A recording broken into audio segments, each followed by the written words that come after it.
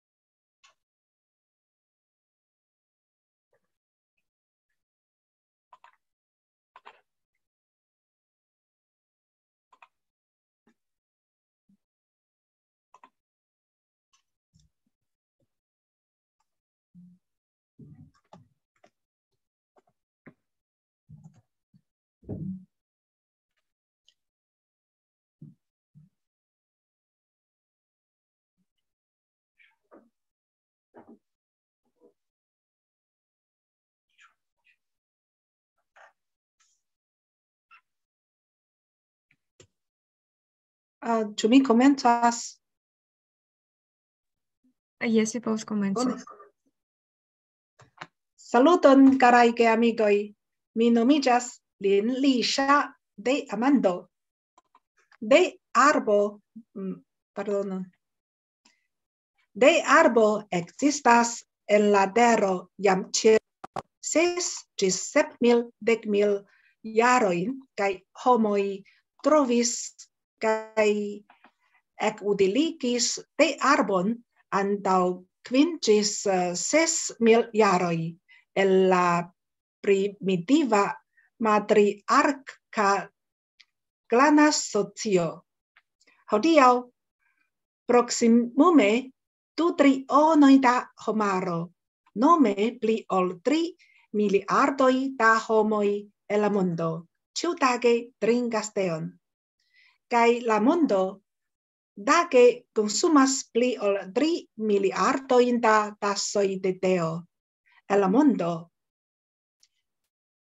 64 landoj plendas teon, pli ol 150 landoj kaj religioj regule importas teon, 30 landoj kaj regionoj regule eksportas teon kaj pli ol 160 landoj kaj regionoj havas la kutimon trinki teon.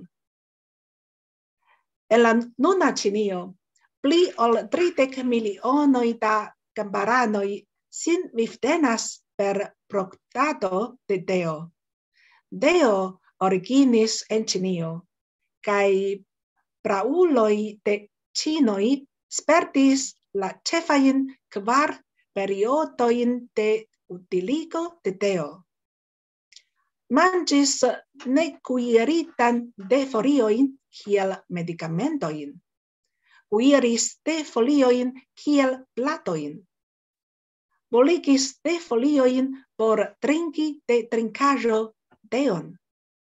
Infuzis teon. Teo estis enkondukita al aliaj landoj de la mondo. Sekve de tio, la ĉina teo kulturo disvastiĝis kaj redigiĝis en diversaj landoj. Kunvendiĝis kun lokaj kulturoj. Influis kaj ŝanĝis vivon de diverslandaj popoloj kaj formis de trinkajn manierojn, kulturojn kaj morojn kun trajdojn en malsamaj landoj. Tion mi volas nun prezenti al vi. Unue, mi volas dividi mian sperton kune kun vi. Antaŭ kelkaj jaroj mi vizitis la Ĉinan Nacian Dean Muzeon en urbo Hangzhou, sud-orienta Ĉinio. Sciende che en la museo estas conservataj du raraj sakoj de teo antaŭ 270 jaroj. La teo estis en maro pli ol 200 jarojn, sed nun ankoraŭ povas esti infuzata kaj eligi aromon. Do kiu historio okazis ĉe ili? En la 10. jarcento ekintensiĝis tea komerco inter Ĉinio kaj Eŭropo. En la jaro 1731 en sveda sud-okcidenta haveno urbo Gothenburg fondiĝis sveda orient-india kompanio. Kaj la kompanio laboras ĉefe pri tea negoco kun Ĉinio, Barato kaj aliaj aziaj landoj. Por la negoco la kompanio organizis grandan ŝiparon. En la jaro 1738 nova ŝipo aliĝis al la ŝiparo. Ĝi nomiĝas Gothenburg kaj respondecis pri la negoco kun aziaj landoj. Por ŝipo Gothenburg, ĝia unua stacio de sia unua vojaĝo estis ĉina urbo Kantono. Svedaj komercistoj en Kantono aĉetis grandan kvanton da silko, porcelano kaj teo kaj transportis ilin hejmen per la ŝipo.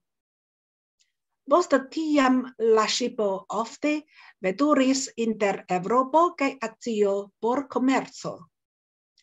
En la jaro 1744 la ŝipo triafoje venis al Kantono Ĉinio, kaj ankaŭ la negoco sukcesis kiel la unua. Kun silko kaj porcelano, ankaŭ pli ol 2600 gestoj de teo, pezanta je pli ol 305 dunoj. La ŝipo Gothenburg survois al Svedio. Tamen, enirinte en la akvon de Svedio, la ŝipo ne atendite trafis rifon kaj dronis. Ĉiuj varoj surakviĝis. Komercistoj elakvigis nur malmultajn produktojn, kaj plejpartaj restis mare.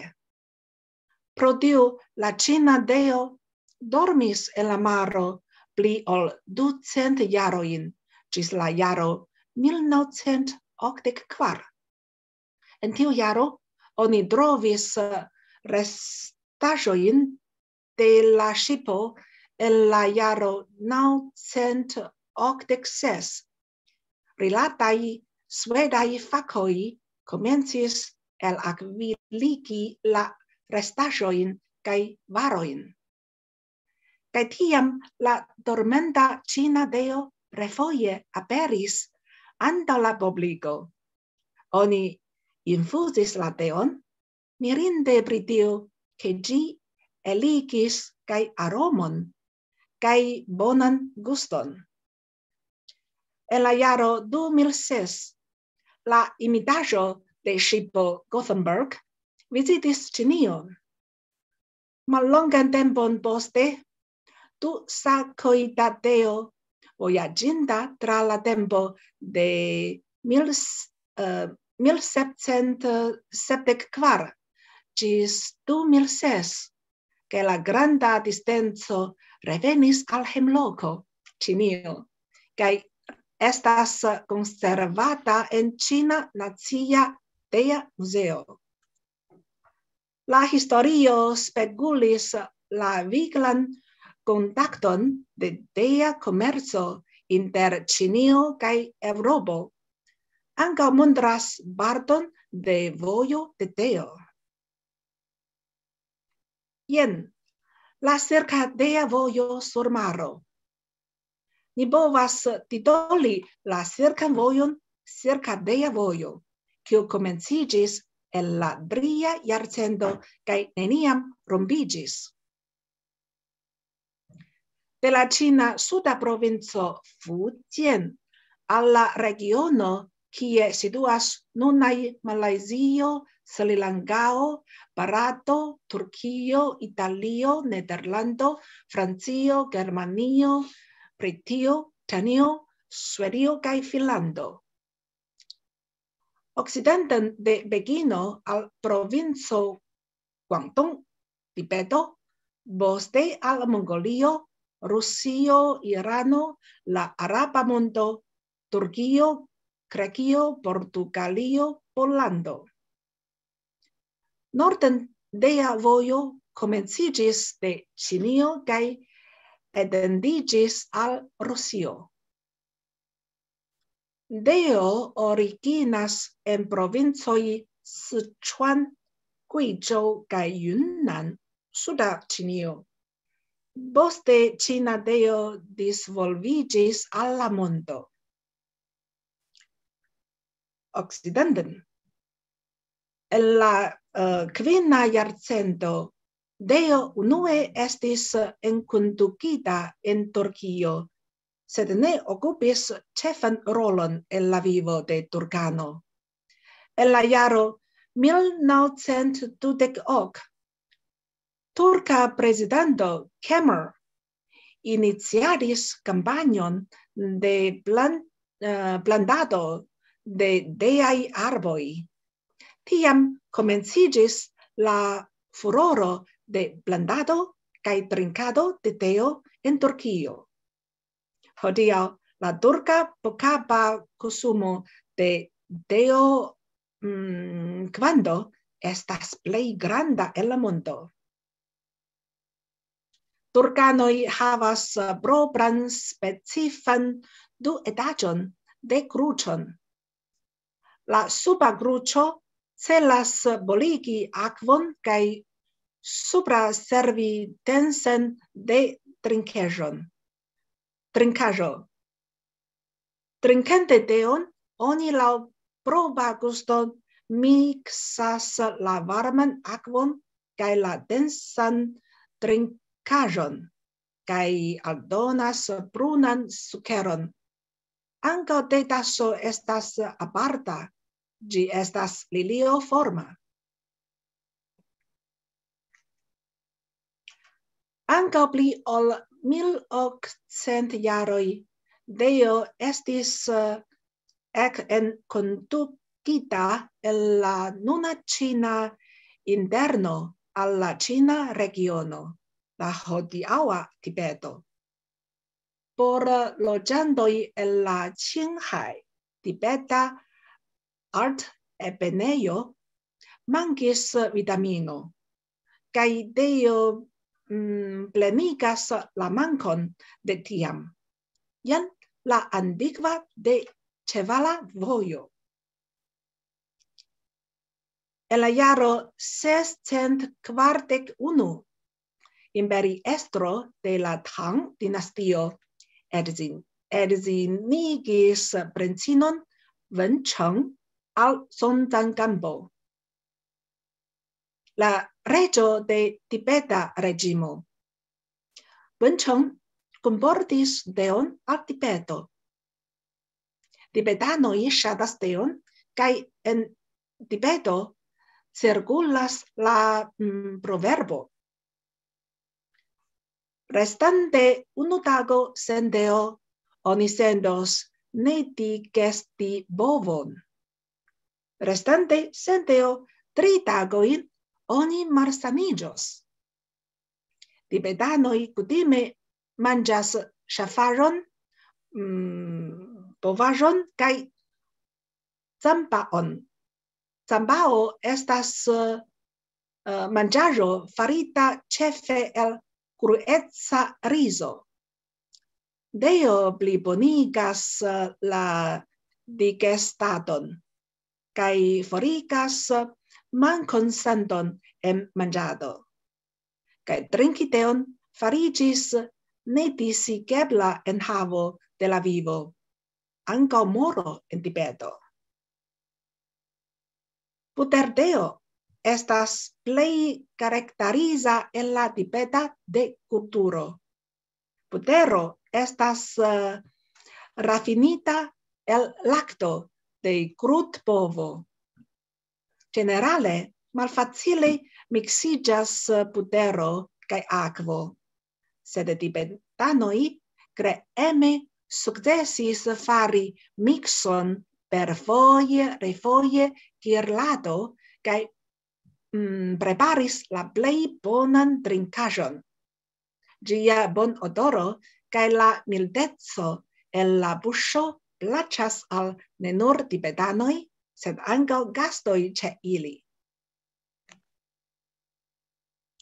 En la oka jarcento, Deo estis enkondukita el la hodiaŭa Xinjiang en nordo-okcidenta landparto de Ĉinio. Rigardu, lokanoj ŝatas drinki teon dum manĝado. Deo estas nemankebla por ili. Sekve, Deo venis al Irano. Irano komencis blendi kaj prilabori teon el la komenco de la dudeka jarcento. Irananoj pli multe drinkas brunan teon. Oligas de trinkaĵon per rusa tekruĉo kaj medas teon en vitran tason kun la formo de lilio por trinkado. En la monda historio pri Deo cirkulado, Nederlando estis la unua okcidenta lando, kiu eksportis teon kiel komercaĵon. La dua estas Portugalio. En 1556 la portugala pastro Gasperda Cruz venis al Ĉinio por predikado kaj post 4 jaroj li revenis. Oni diris, ke li konigis la ĉinan deon kaj la manieron de trinkado al portugaloj. En la jaro 1610 portugaloj fondis bazojn en Indonezio kaj Japanio por rekta komerco pri teo kun orientaj landoj. Jen la pentraĵo montras la trinkadon el la 10 jarcento en Eŭropo. Vidu, tiom da delikataj trinkiloj. Komerce en Eŭropo Deo estis luksaĵo kaj multekosta, kaj rigardata medicinaĵo. Iu nederlanda kuracisto eĉ proponis trinki 200 tasojn da teo ĉiutage. Tiam troviĝas dude kontraŭaj grupoj. Unu rigardis Deon panaceo kapabla kuraci ĉiujn malsanojn, kaj la alia kaluminis Deon veneno el frontlando.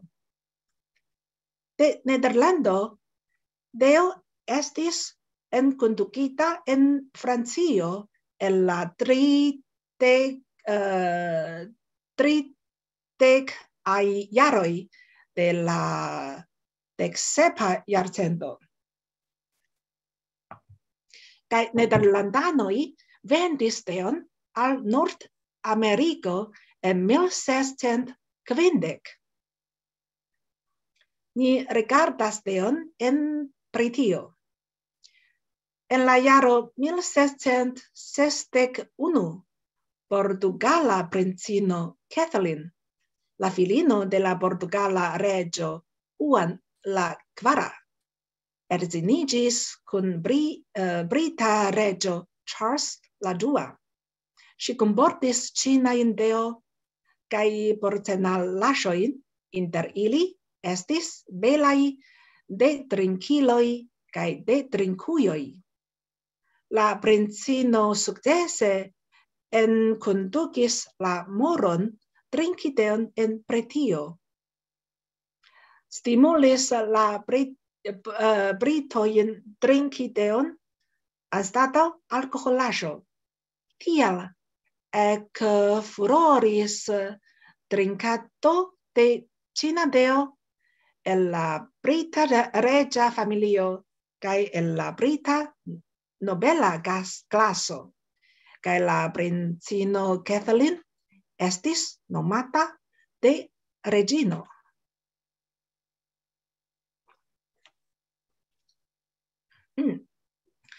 Komence de la 10. jarcento en Britio, neniu trinkis teon, sed fine de la 10.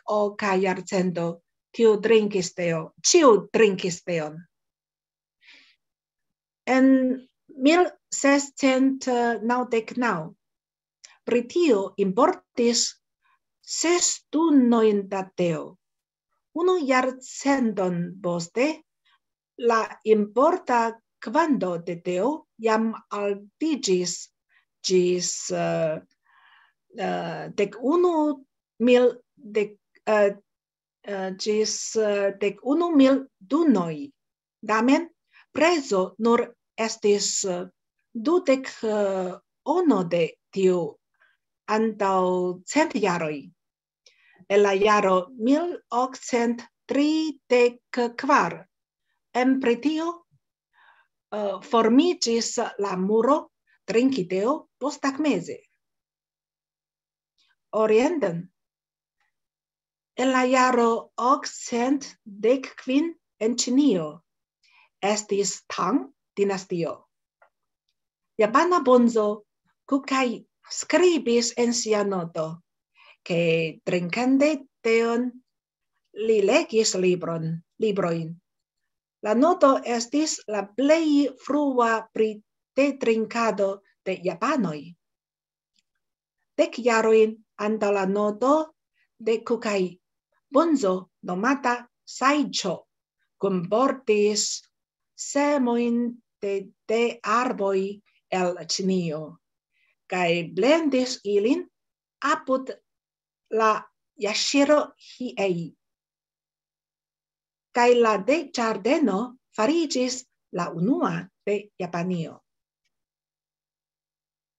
En la jaro 1187, la japana bonzo nomata Ai-sai la duan fojon studis en Ĉinio.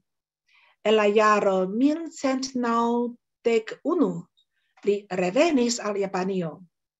Poste li presemis te-ĝardenon en Japanio. En la jaro 1214 li prezentis libron de teo titolitan Deo kaj Sano. Tiam fariĝis populara trinki teon en Japanio kaj ekformiĝis japana dea ceremonio. Estas murata Yukuo kaj Takeno, kiuj medis la bazon de la japana dea ceremonio.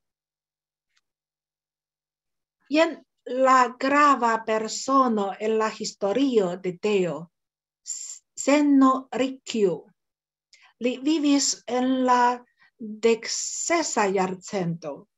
Li faris sintezadon de ideoj kaj fine formis la japanan karakterizan dean ceremonion, kiu kombinis religion, naturon, arton, filozofion, teknologion kaj humanecon, kaj fariĝis la trafa esprimo de la japana spirito. La senorikio de ceremonio simple celas boligi akvon kaj prepari teon. Li malgrandigis de ĉambron kaj celis interkomuniki kore. Li mortigis sin en februaro de 1592, la odoro de tiama reganto. Jen en Sud-Koreio formiĝis propra tipa stilo de trinkado. Post la cirkavojo, la Tea Vojo estas alia grava internacia komerca vojo, kiu prosperis en la Eŭropa kaj Azia kontinentoj. La Tea Vojo komenciĝis sude de la ĉina provinco Fujian, pasis tra ĉinaj provincoj al Mongolio kaj fine atingis la rusan Peterburgon. Sume longis je ĉirkaŭ 20,000 kilometroj. Ĝi estis la ĉefa vojo por komerco inter okcidento kaj oriento en la 10. kaj la 19. jarcentoj. Jen la startpunkto de la Tea Vojo. La vilaĝo Xiamen, Fujian provinco, Ĉinio, de Pekino al Moskvo, Varsovio, Berlino. Rusio estas unu el la landoj kiuj plej multe trinkas teon. En la jaro 1638, ruso Vasili Starkov kunportis al la rusa caro ĉirkaŭ 4 putojn da ĉina teo, donacita de mongola ĥano. En la jaro 1675, la caro sendis delegacion al Ĉinio. Reveninte, oni detale priskribis ĉinan teon en sia raporto. En 1799, Rusio sendis la unuan oficialan komercan karavanon al Pekino. La karavano interŝanĝis felon kontraŭ trezoroj, juveloj, doloj, porcelanaĵoj, silkoj kaj teoj. Kaj en la sekvaj 30 jaroj, 3 jaroj ruso karavano venis al Pekino, ĉar necesis 3 jaroj por vojaĝo inter Pekino kaj Moskvo tiam. En la jaro 1727, Ĉinio kaj Rusio subskribis kontrakton pri komerco. Tuj poste en sia landlima malgranda vilaĝo Ĉakva, Rusio, konstruis komercan zonon. Jen la ĝardeno en Ĉakva. En la mezo de la 19. jarcento, la rusaj instanco kaj teaj komercistoj provis enkonduki de arbon en Rusio. Sinjoro Bobov, direktoro de Tea Komerca Kompanio, venis al Ĉinio li aĉetis de semojn, deajn plantitojn. Ankaŭ dungis pli ol 10 ĉinajn fakulojn pri plantado de te-arbo. Inter ili, Signoro Liu Junzhou estas la ĉefo. Liu Junzhou sekvis Popov al Gruzio kiel pionieron de te-plantado. Li kun aliaj 11 personoj fondis la unuan rusan de-fabrikon laŭ la ĉina formo en 1893. En la jaro 1901 Liu ekservis kiel direktoro de la de-fabriko en Ĉakva. Nun kruzoj ankoraŭ nomas Liu, Ivan Ivanoviĉ Liu, la vilaĝo, kie li loĝis. Ankoraŭ konservas la te-ĝardenon titolitan per lia familia nomo Liu. Sekve de populariĝo de la kutimo trinki teon en Rusio. La lando havas propran karakterizan te-kruĉon, kaj troviĝas la proverbo en Rusio: sen te-kruĉo ne eblas teo. Suden. Nigra teo Liu Bao Cha estas fermentigita teo produktita en suda Ĉinio, en urbeto Liupuzhen. De la urĝa urbo situas rivero Liupu. Laŭ akvo de Liupu, teo Liu Bao Cha estis eksportita al Malajzio kaj aliaj sud-orient-aziaj landoj. De la 17. jarcento. La akvolinio estas titolita de ŝipa malnova vojo. Malfrue de la Tang-dinastio, nome komence de la 20. jarcento, pli ol 3 milionoj da ĉinoj laboris en Malajzio kaj sud-orient-aziaj landoj. En varmega kaj humida Malajzia stanomino ministroj el Ĉinio kutime drinkis teon Liu Bao Cha, ĉar la teo povas esti longtempe konservita en la humida kaj varma medio, kaj ankaŭ efikas kontraŭ ekzemo kaj reduktas poluon de beza metalo. Sri-Lankao.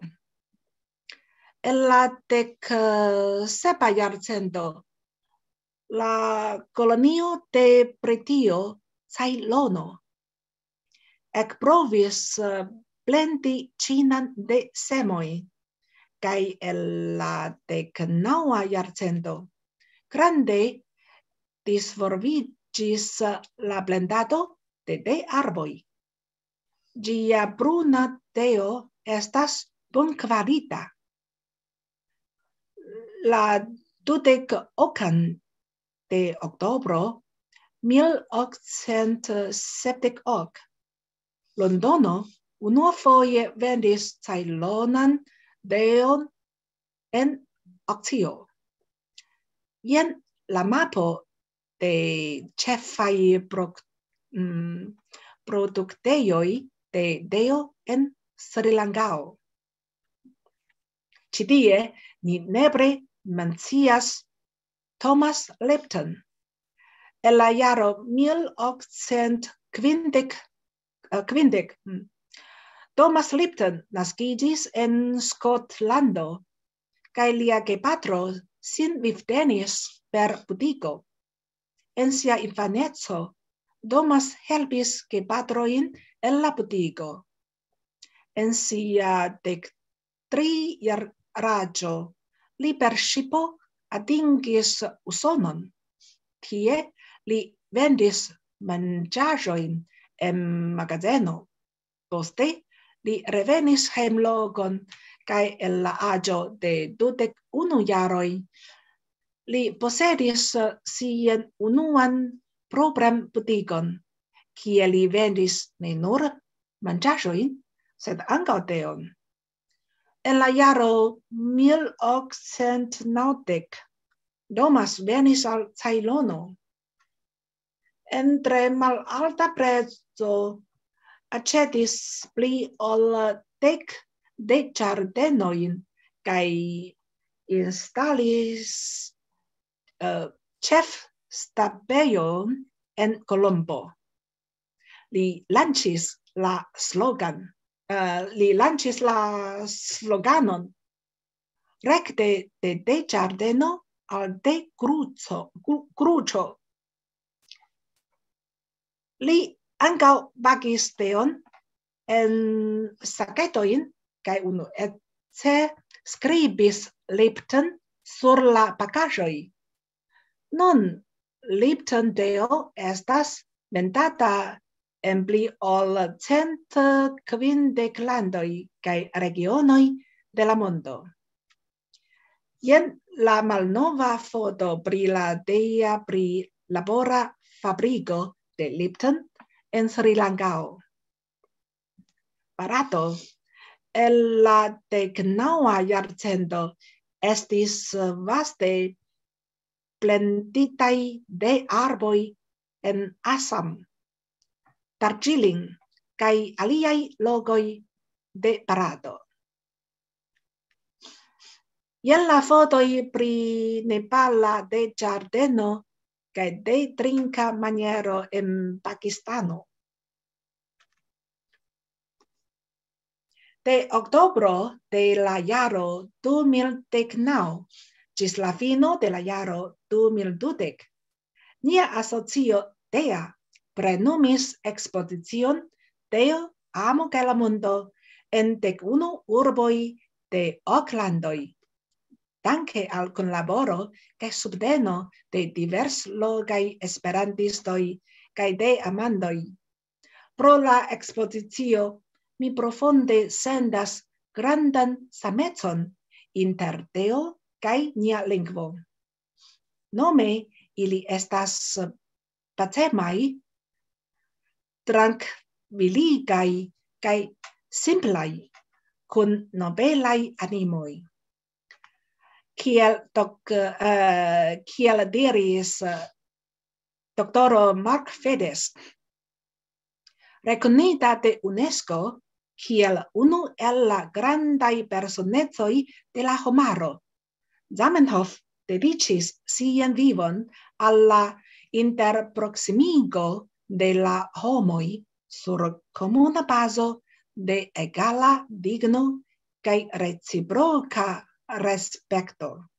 Ni povus diri, ke li klopodis per amo por krei mondon, en kiu ĉiuj homoj kapablas drinki teon kune. Nia ekspozicio Deo, amo kaj la mondo celas tion, ke ni ĉiuj komune drinku teo. Nun ni komencas la ekspozicion de la jaro 2023 ĝis 2024. Mi volas inviti vin al nia ekspozicio Teo, amo kaj la mondo. Ni komune semu amikecon kaj pacon vere de Teo kaj Esperanto. Fine mi volas inviti vin komune virtuale ĉeesti etan renkontiĝon de Teo.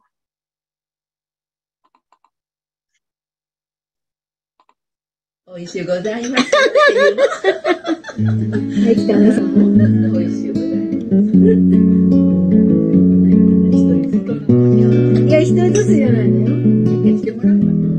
別にこれ人に見せるわけじゃないからね。だよっていう Memórias que a mi pedes que viajava plida pacienzo que pos que el gaitago mine pro forgesi simple preni viano promeni flanque al mar Neresa nigas tivini e vunda sed avendo sur visage mi memoria そりゃそうだ、一緒両方面こから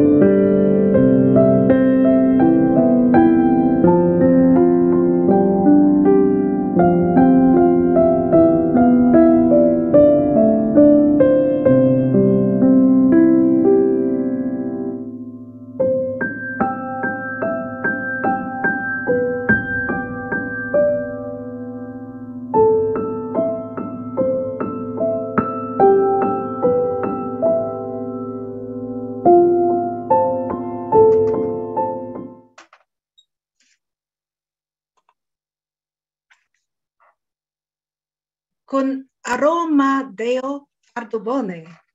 Dankon.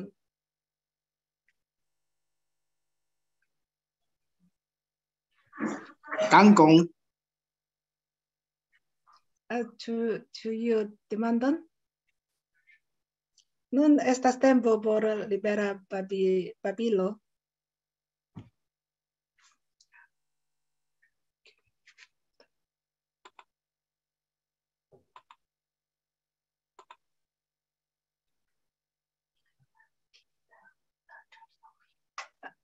Carai amigoj, kiu deo plaĉas al vi? Mi tre ŝatas la blankan deon, kaj vi?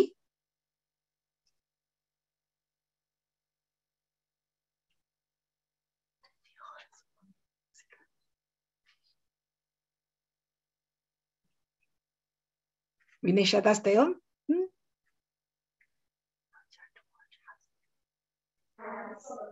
Mi tre ŝatas teon. Dankon, ankaŭ mi.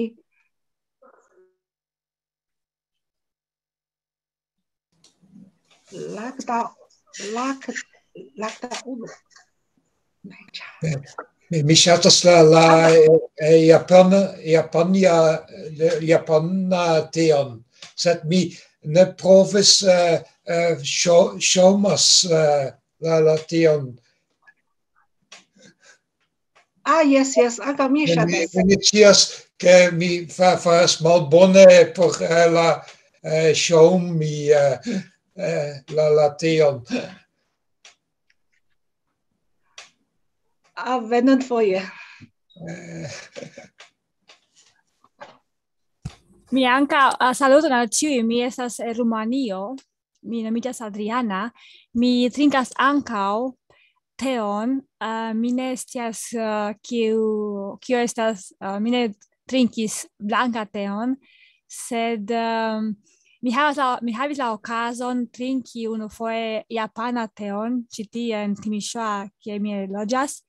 Estis tre interesa. Kaj mi esperas ke mi trinkos ankaŭ unufoje, se ili malfermos tiu trinkujo, ĉar pro la pandemio estis fermita. Sed ĉi tie en Rumanio ni trinkas generale teo farita el herbaĵo. Mi ŝatas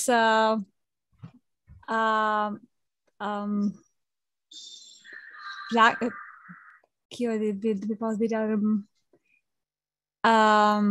ne aĉeti, sed preni el naturo la herbaĵo kaj prepari teon por trinki. Mi ankaŭ aĉetas, sed se mi havas la okazo por preni el naturon teon, do mi faras kaj trinkos. Sed estas bona ideo. Mi ŝatas la ceremonio tre. Mi ŝatas ke tio ceremonio invitas nin ĉiuj esti pli trankvile, stari iomete kaj pensu ĉe kio ni faras, kaj esti tie, ne ĉiam kuri ie, kaj ne ĝuu trinki tio teon aŭ kafon, se aliaj trinkas kafo, ĉar estas multaj homoj kiu havas tio kafo to go, estas tio ideo, kaj mi pensas ke tio homoj ne ĝuas trinki ilian kafon aŭ teon, nur trinkas. Se ĝuas, mi ne estas certa. Dankon. Plezure, estis tre interesa. Dankon al vi.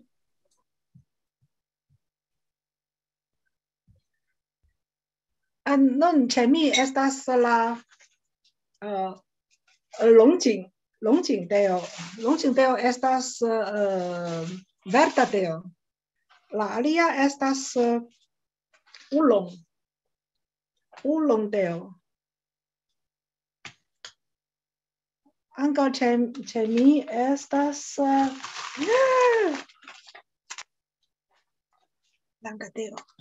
blanka teo.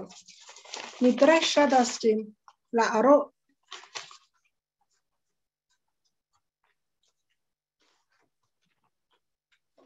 kiel vi diris, la aroma igas min tre trankvila.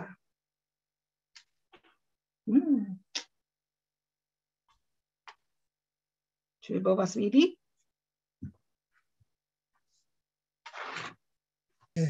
Yes.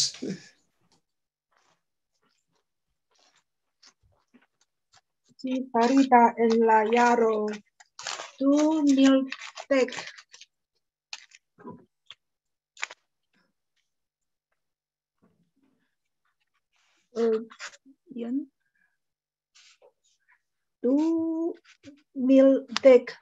Ju pli longa tempo, des pli sana kaj bongusta.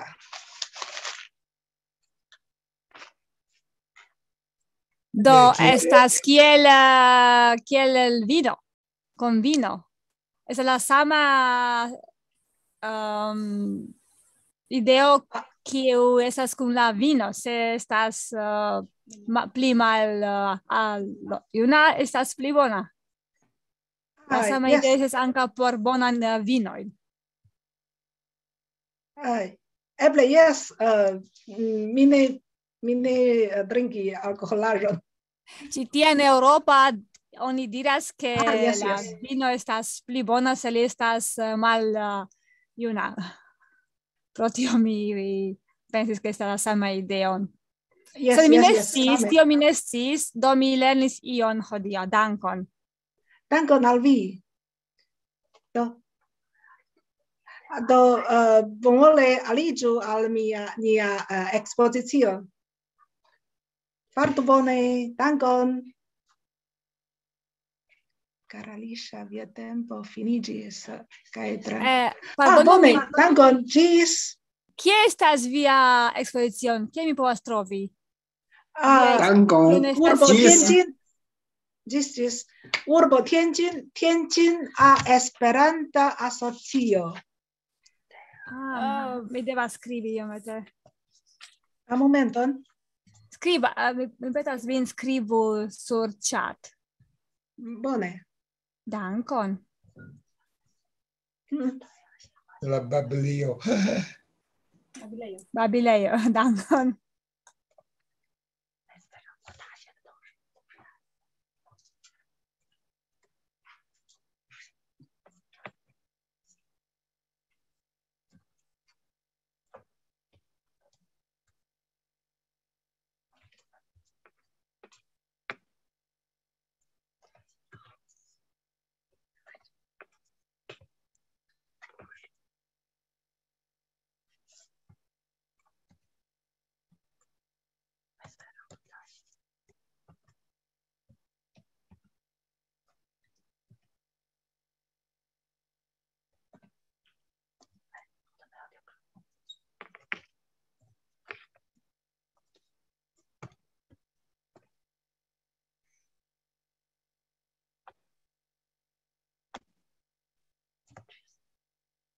Estis. Mi ne vidis la mesaĝo en la Babilio. Mi ne ankaŭ, mi ne vidas. Yes. Yes, nun mi vidas, dankon. Ne vidas. Dankon.